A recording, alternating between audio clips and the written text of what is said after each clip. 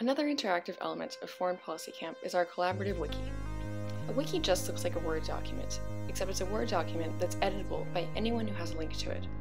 So we're going to be using the wiki to take notes at different sessions of Foreign Policy Camp so that we can make reports about these sessions later, and also so that you guys can see what happened in sessions that you weren't able to be a part of. So just in case you decide that you'd like to edit or add notes to a session's wiki, we're going to show you how to do that right now.